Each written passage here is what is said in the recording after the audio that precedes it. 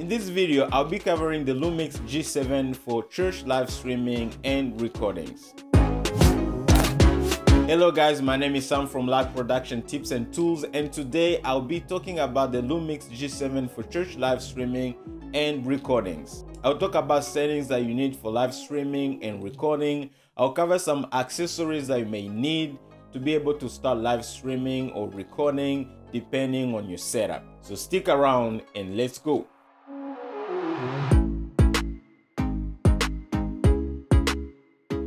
Before we start, I have to mention that my friend just bought this camera for his church, and I was so honored to be able to test it for him before he can start using it. I was able to take it out in an outside environment, take some footage with it, experiment with different lenses and different scenarios. I took it to my church as well, and I used it to film some stuff, our sermon, but also try to do some live recording with it in my home office. So I'm gonna pull all the footage that I took outside in a church environment with different lenses at the end of this video so you guys can see what it looks like. I have to mention that in general, I really love this camera, especially if you are on a budget. Even though most of us don't need to record in 4K or live stream in 4K, this camera can still record up to 4K. Not only you can use this camera to live stream or record your services, you can also use it to take some stills or pictures for anything you want, okay? I would suggest you maybe before you start taking pictures with it to invest in a small flashlight. You can find something on Amazon for $50 or $60 that you can use, and this will give you good looking pictures for your church events and any other stuff, okay? This camera costs only $650 US or about 800 Canadian dollars, which is really cheap considering the fact that this camera comes with two lenses. The first being a wide angle lens, 14 to 42 mm, and the second one being more like a close-up lens, which is 45 to 150 zoom lens, okay? So think about it, for all the money, for only $650 US, you're getting the camera and two lenses, and out of the box, it comes with a battery, everything ready to start recording and live streaming.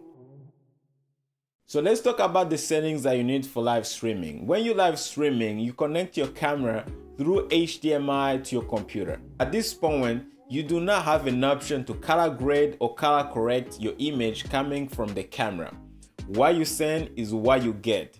The most important thing is to be able to color grade or color correct your image in the camera. And now I am going to give you my best settings for this camera to make sure the image coming out of the camera has enough color, contrast, and saturation.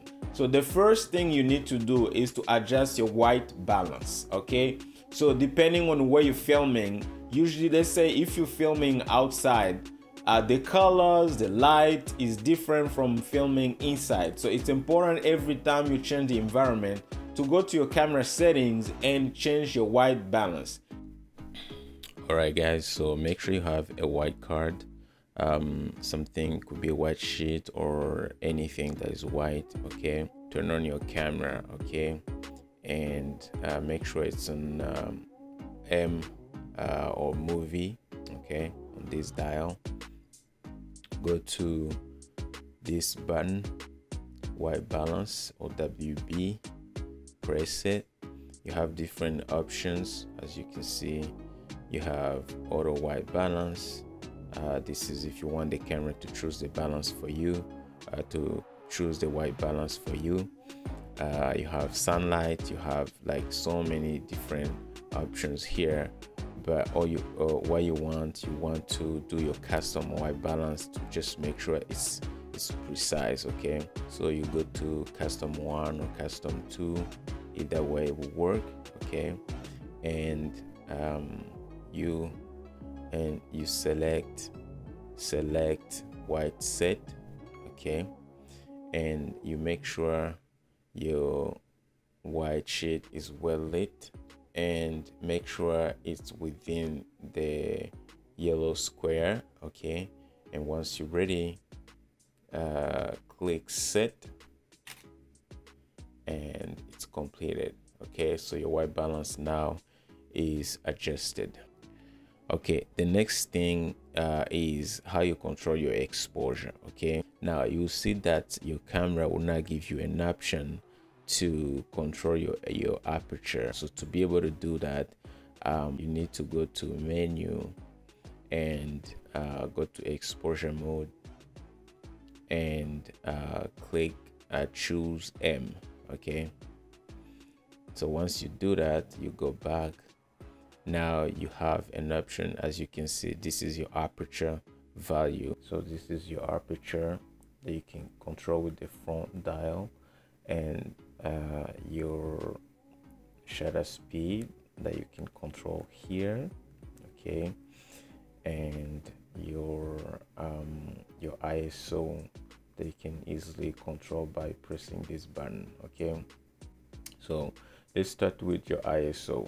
Your ISO, you want to make sure you keep it at maximum 800. Okay, so all you have to do is click this ISO button here. Okay, and you dial using the front dial, go down to 800. Okay, don't go over 800 because as soon as you hit 1600 and 3200, you start seeing some noise. Okay, so try to keep it 800 or under. If you could do 400, it's even better, or 200. Okay, so let's put to 800 for now. Okay, and your shutter speed, it's gonna depend on let's say if you're shooting in 60 frames per second, usually you need to double that, so you do 125. If you're shooting 30 frames per second, then you need to keep it at 60. So you always do double of your frame rate. Okay, we're gonna see the frame rate after this. Your aperture also would depend on the lens that you're using, but usually I always because the lower you go, the blurry background you'll be able to get, so I always keep it the lowest. So with this lens I can go up to 3.5, so I'm gonna keep it at 3.5. You can use you can control it by using the front dial. Okay, let's go over my live streaming settings. Okay, so for live stream, I don't really change that much. Okay, I like my live streams to be 60 frames per second, because the reason being the fact that it's always I've seen that other people, when they are live streaming, when they do some movements or there's a motion in the video, you see the video is kind of choppy. Okay, so I always go here, record quality, and click choose full HD 60 frames per second. Okay, my record format, I always keep it at MP4, and the most important thing that I'm going to change will be my photo style, because I want to be able to kind of color grade, like give it some color contrast, you know, right in the camera. Okay, because you don't have that option to edit before you push to live stream. So you live, so you want to make sure everything is done within the camera. Okay, so instead of using natural, I use standard. So I use standard profile. Okay, and what I'm gonna do, I'm gonna go to contrast. I add a little bit of contrast. I put a 1, you can put a 2 if you want, but I keep a 1 plus 1. And my sharpness, I always try to reduce my sharpness. I keep to -2. Okay, because I want the image to be a little smooth. And I keep my noise reduction at +2, and my saturation, this camera is already saturated, so I try to keep it at +1, okay. And that gives me something, an image that's kinda okay and watchable and has color and contrast. You don't want to put too much, because if you put too much contrast and color, it's gonna look unreal. So you want to avoid that kind of thing, okay. Again, these are just my settings. You can always go ahead and, you know, kind of try to play with it, experiment with it, and see the results you get depending on your situation. Always remember to adjust your white balance, never forget that, okay. So once you're done, you click set and you ready to go, okay.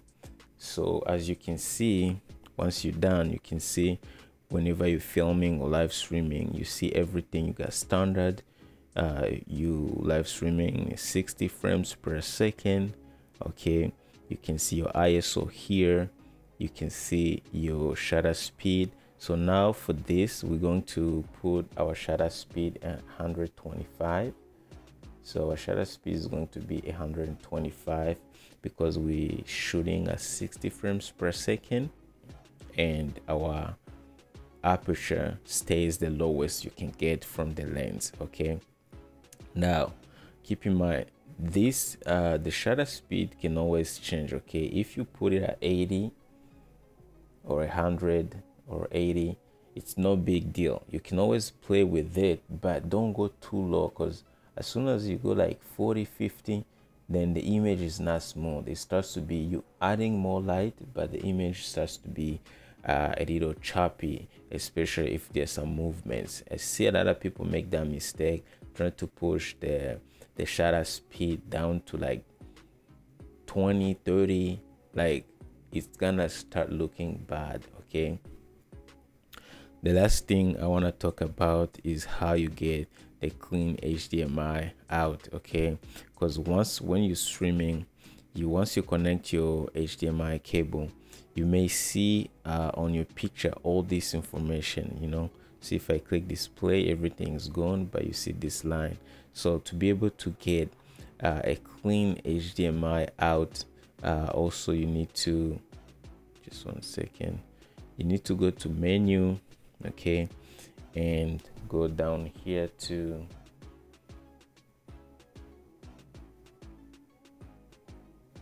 the third option, okay. And so you see the clock set, go down here, go to TV connection, okay.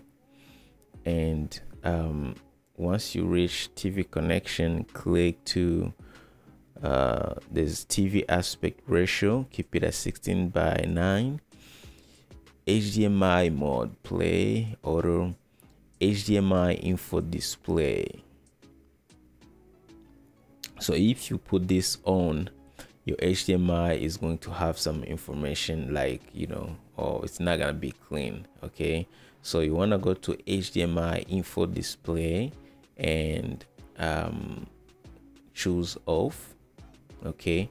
Then in this way, it's going to give you a clean HDMI. So now that you have seen the settings for live streaming, I'm going to talk about the settings for recording, okay. So keep in mind, this is really subjective. It depends on what you want to do. You may decide to record in full HD 1080, or you may decide to record in 4K. So this will depend on what you want to do, okay. I'm just going to show you the settings that I used and the results that I got, just to give you an idea of what it looks like with those particular settings. So for my recording settings, usually go to menu, okay, go to photo style. I choose natural because they do color grading when I'm editing, so I want my picture to be as flat as possible. This is my contrast, okay. I put my contrast all the way to -5, okay. So I don't want any contrast at all. You can have it at -4 or -5, it doesn't really matter, but I keep it down as possible because I want my picture to be as flat as possible. Also sharpness, I keep it around -1. Okay, so you can see, you can change it here. So I keep my sharpness at -1, and noise reduction I keep it at -1 as well, and saturation I take it down to -4. The reason being is when I tested this camera, it tends to give me a more saturated image, and I was trying to avoid it, especially because I have that option to kind of, you know, add my own saturation during post-production or editing. So basically that's it. Once you're done, you click set. So let's go to menu and go to the first page of the movie mode, and let's scroll down to record format. Okay, so I use MP4 as my record format. I never use the AVC HD. Personally, I've tried it, and I always had issues with Adobe Premiere, so MP4 does the job and gives me nice files that I can easily edit without any problem. So keep it at MP4. And if you go here to record quality, that's where, if you click here, it's gonna give you options for if you want to shoot in 4K 30 frames per second, if you want to shoot 4K 24 frames per second. Okay, but for my recordings I usually keep at full HD 60 frames per second. Okay, so this is the one I use.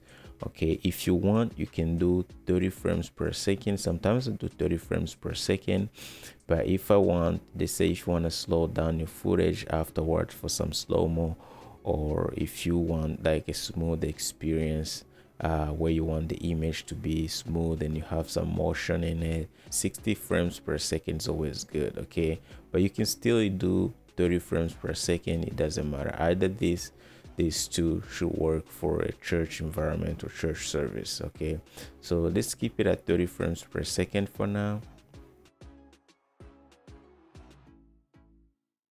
So now that we have seen the basic settings, let's talk about the accessories that you will need to use with this camera. The first thing you need, obviously, with any camera, you need lenses. And this camera, as I mentioned in the beginning of this video, it comes with 2 lenses.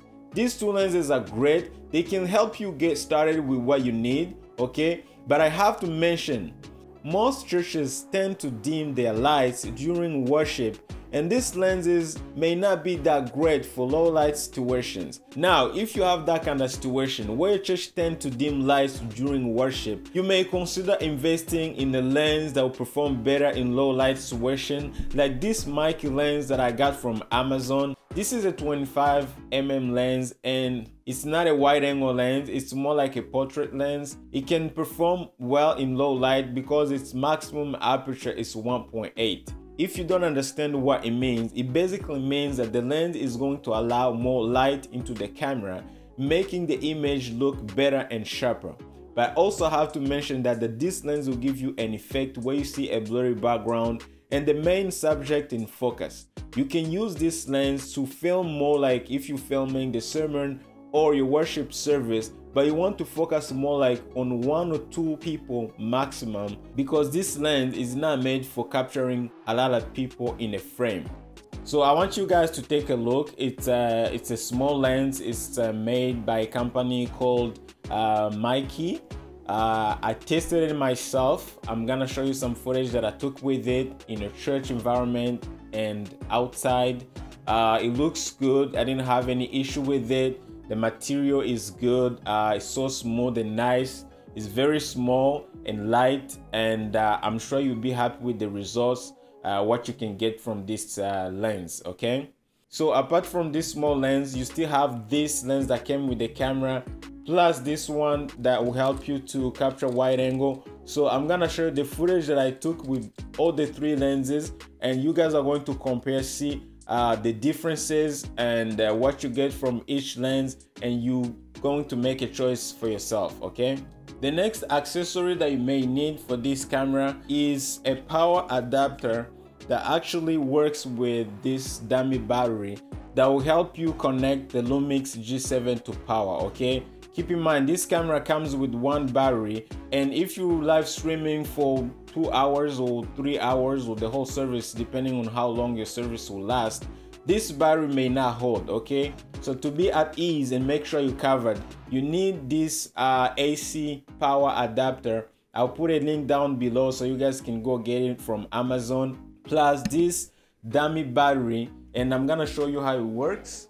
So basically this is what you get. Is a normal power adapter and a dummy battery that you will connect to your power adapter like this.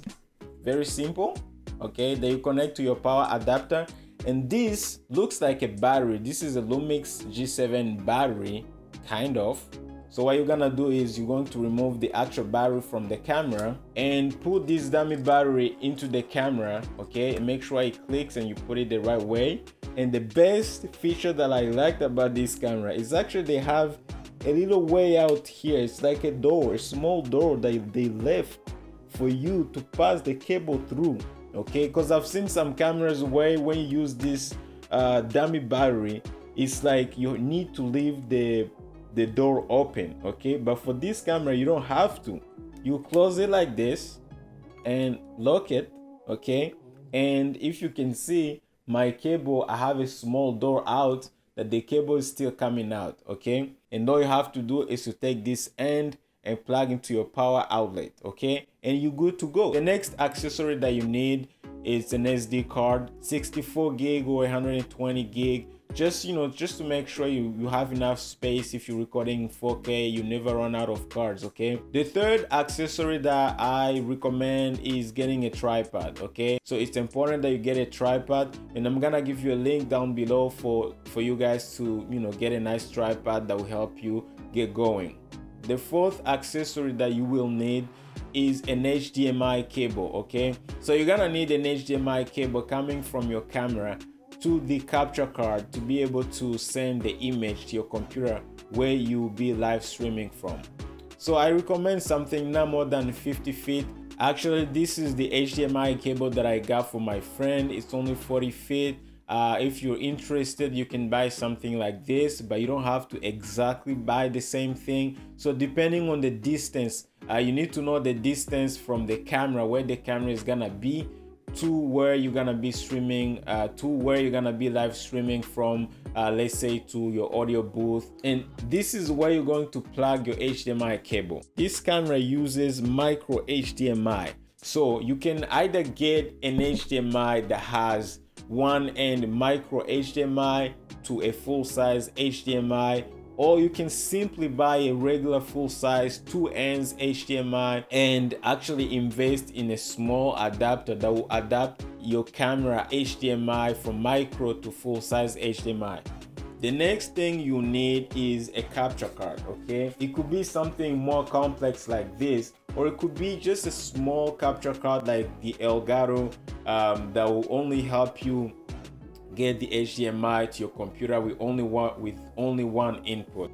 But for this ATEM menu from Blackmagic, this is a switcher that will be able to take up to 4 cameras, and as you can see, it has up to 4 inputs, and you'll be able to plug your camera here, plug your computer for lyrics or any kind of presentation that you may have for your church, plug another camera in input 3 and input 4 if you have 3 or 4 cameras, depending on how many cameras that you have. Send everything out from the switcher to your computer. So basically this is going to be the middleman between your camera and your computer to be able to live stream. So the way to connect your camera to your computer or OBS is by, as I said earlier, you need the HDMI cable that will come from your camera and goes to a switcher or a capture card, and then from your capture card should have a USB cable or output that will go to your computer. As soon as you open OBS,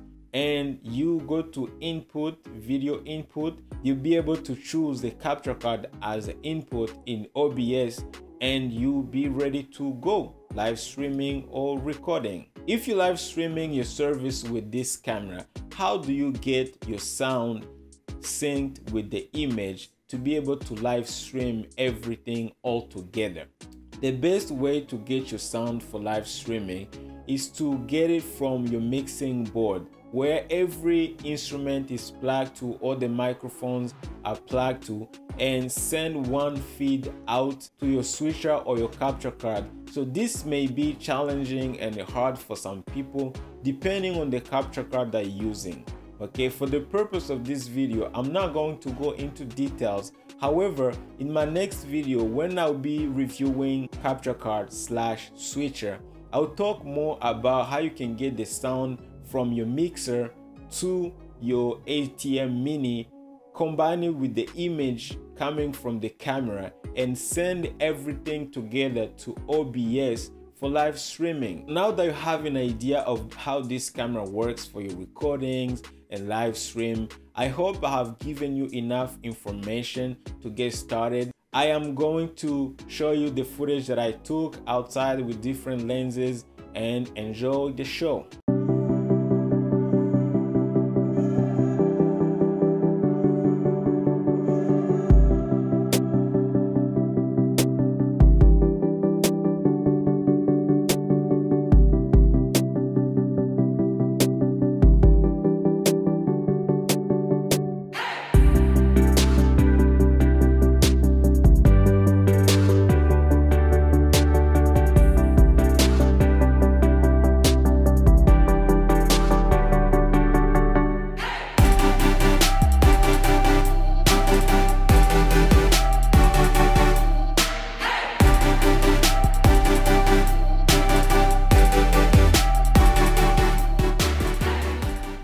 Guys, thank you so much for watching this video. I appreciate hanging out with me. If you have questions, please put in the comments down below. I'll be happy to help you with anything. If you like this video, please consider subscribing to my channel, and if you hate it, please let me know so I can improve. Thank you guys, and I'll see you on my next video.